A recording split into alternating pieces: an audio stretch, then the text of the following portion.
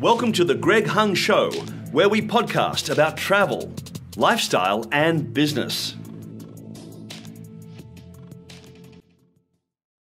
Help the ball get rolling, and then Udemy is going to do the rest of the work. Yeah. And so every single individual sale that you can make from your email list or from social media or whatever helps get that started. Mm-hmm. But yeah, it's still, I think people should do it. Teaching online classes. I mean, more people are learning online than ever before. So yeah, I still think it's early days in the online teaching space, and Udemy is one of the giants that deep discounts. Skillshare is there for more creative type of courses. I actually do better on Skillshare. Really? And, yeah. I'm not, has that always been the case, or is that more recent? I think it's the past year. I'm not surprised. Skillshare has done amazing with their marketing. I don't know if you get the same ads on YouTube as I do. YouTubers always plug Skillshare. Yeah, YouTubers are plugging Skillshare. They get celebrities teaching courses, promoting courses. Udemy really should look at Skillshare and learn from their marketing, because YouTube, you think about all these YouTubers who are promoting Skillshare, that's where it's at right now in terms of marketing and wanting people to market your product. And so I'm not surprised you're doing as well or better on Skillshare. I'm still doing not as well. I mean, it's always been about 25% of my earnings, or maybe less, but I did do, actually, but I think last month was my best month on Skillshare ever. So it's good. It's it's nothing to bat an eye at. People for so long have trash talked Skillshare from the Udemy circles, and I've always been a proponent of Skillshare. And there are some things that are like a little wonky with the teacher support and stuff isn't as great. There are some rules that you don't understand as well, or it's not as clear cut, but it's still a pretty good platform to, I think, teach on for sure. Yeah. I like how they, you can teach shorter classes. It doesn't seem to be as dependent on the review system. Yeah. But yeah, like it seems like when you create a new course these days, like if you mention one word of your website, or it's just so easy to trip the wire, and then you'll get an email. They'll flag you for a violation, take your course offline. Yeah. And they actually deleted my whole profile just before Christmas last year. That was pretty scary. That is scary. So what did you do? You just contact them? And I contacted them and on every single way that I knew how. And what's a little bit scary is that they don't have a direct phone number. Yeah. So I think it was that, and then I made a video, and I think the message got out to them, and I got it back within the day. They missed my payment for January. I'm not, and that has happened to several instructors, and that isn't fair that can happen so abruptly with like such little warning, because I have been scared of that happening. Because the thing that I forget, this is like so specific, I don't know if people care about this kind of stuff, but like the thing that gets me every time I publish on Skillshare, which I don't much anymore because I'm scared of getting kicked off for some little exactly. I mentioned my website in one video, but I always upload the promo video and have that as the first lecture on Skillshare. Yeah. And for the past like 2 or 3 courses, I just need to remember this now. I'm an idiot for not remembering. I get the notification saying your course has been unpublished. You have a violation. It appears that your course was created for another platform. And I always respond, what are you talking about? And it's like this weird thing. They're like, well, the first video, it needs to be a welcome video. It can't be a video like promoting your course. Yeah. And I'm like, okay, that like kind of makes sense, but I don't get why like the first video of a class can't be like, hey, this is what it is. We hope you enroll. Like, we hope you continue, you know. Yeah. It's just like a weird specific rule that they have. Yeah. I think they might be outsourcing their support, you know, somewhere. There's a disconnect. Like, you can't even say click to enroll.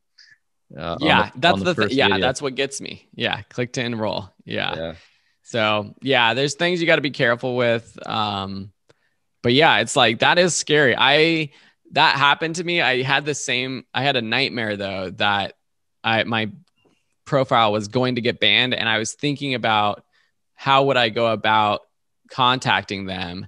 Yeah. And I was like, I literally did. I looked up like the CEO on LinkedIn, and I have this plan in my mind, like, okay, well, if that ever happens, which I know it's not like we're trying to game the system at all. It's just that the rules have changed on Skillshare over time. And so those of us that have been on the platform, like there's maybe some new rule that they posted on some, you know, rules page that we don't know about. And so anyways, I guess there's some complaints about Skillshare, but they do good at marketing, and I'm not going to complain about the revenue that I'm making from Skillshare, and I don't want it to go away. So. Yeah, me neither. It was definitely a scary moment. You know, you search your profile and everything's gone. You know, that is scary. Scary.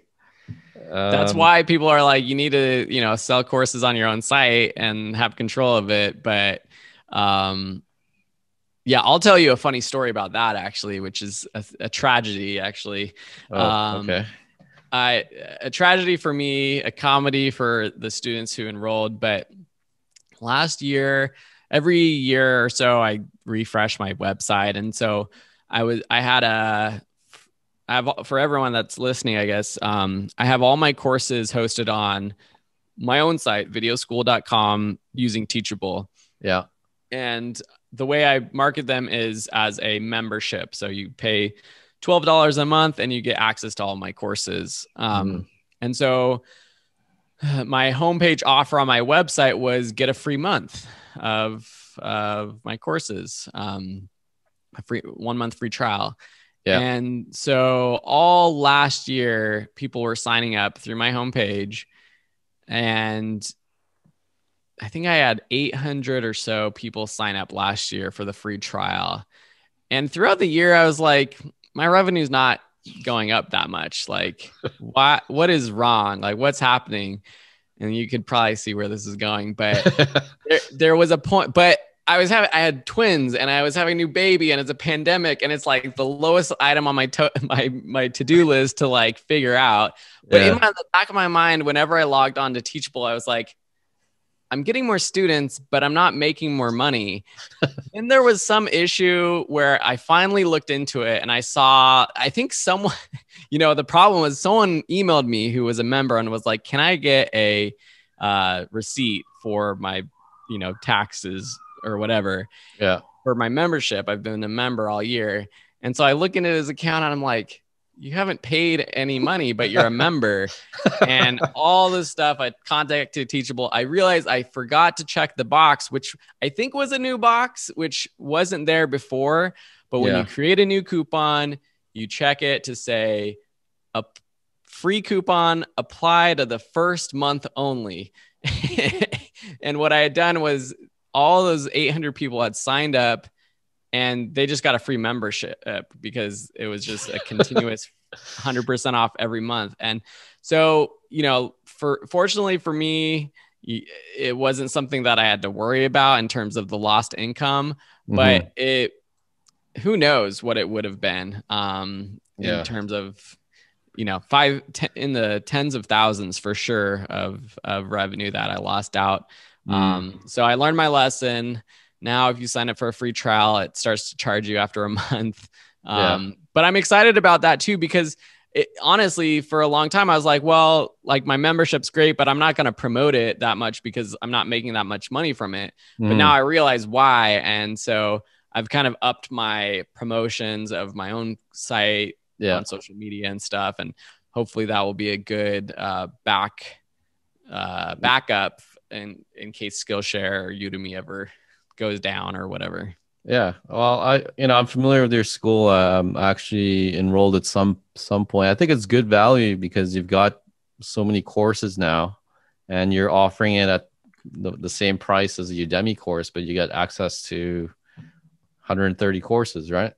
Yeah, and not all of those courses are on Skillshare, which makes it a little bit different. I mean, a lot of courses are on Skillshare, so I guess the secret's out that someone could get a lot of my courses along with a Skillshare membership, but I don't know what the Skillshare price is. I think it's a little bit higher now. It might be, is it $15 or okay, let's see. Go Premium. What is this? Oh, it doesn't even give me a price.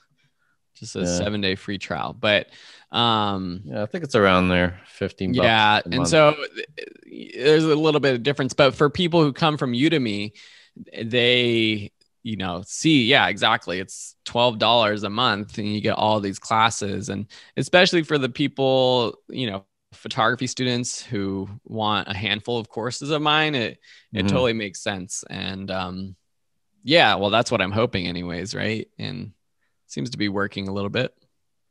Okay. So do you mind sharing what would you say Udemy stole the highest proportion of your online? Let me bring up my revenue report and I can give you some actual flip data. over a pie chart. Yeah. So we'll start with the lowest, I guess. The lowest sort of standard platform that does good for me is I haven't put courses on Skill Success in a long time, but Skill Success is there, and that's under $1,000 a month. Wow. I didn't know they were still around. Yeah, they are, but I don't know really what they're doing, but they still pay me, so that's good. Yeah. My platform, Video School, I'll probably make about $2,000 to $3,000 a month from there. Wow, not bad.